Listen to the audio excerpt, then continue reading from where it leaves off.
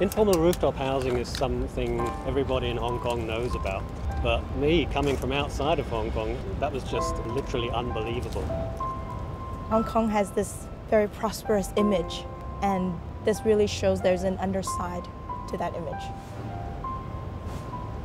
Rufina had done a project about underground migrant housing in Beijing, and I had published a book about people housing themselves in trailers in the cities of Germany.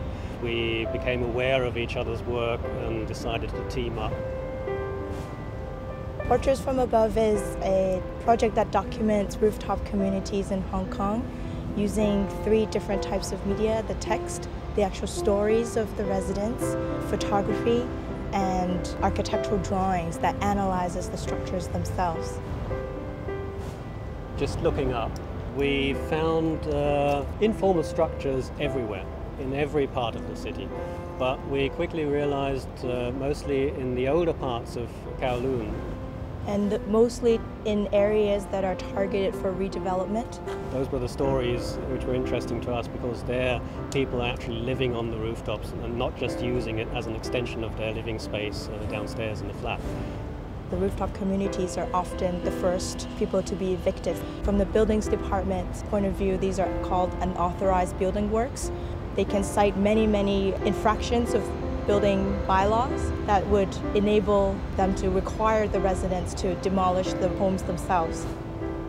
Many of the rooftop residents we met are new immigrants. They haven't been to Hong Kong long enough to be eligible for public housing.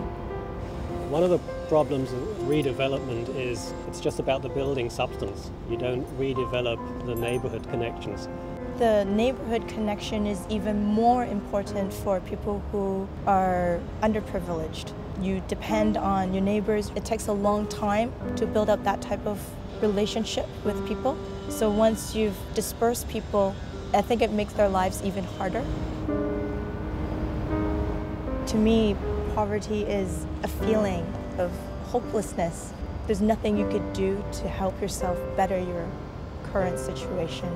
There are people that we met on the rooftops, made me feel like they are in that position. Just like the uniqueness of each rooftop structure, everybody has a different story. The photographs give you the feel of a place, and you can see what's inside the homes, what the people own, how they've decorated it. And the drawings help contextualize each of these dwellings. It's like a 3-dimensional puzzle, how everything fits together. They depend on each other as a living organism. That was a very beautiful thing, how something that grows over time becomes interdependent on each other.